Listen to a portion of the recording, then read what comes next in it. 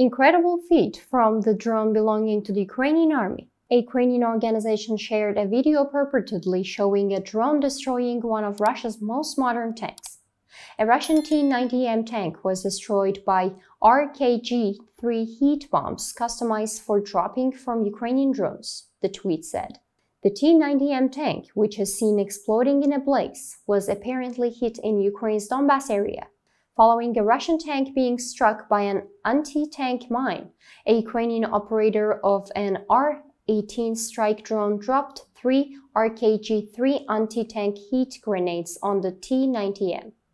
As a result, the ammo set exploded, and the turret was ripped off the tank by a massive explosion. The T-90M Prairie tank is a modified variant of the T-90 Vladimir tank that was first shown in public in 2017. In the spring of 2020, the first batch of these updated T-90M tanks were sent to Russian soldiers. To reach all the actual news fast and reliable worldwide, please don't forget to follow and like us.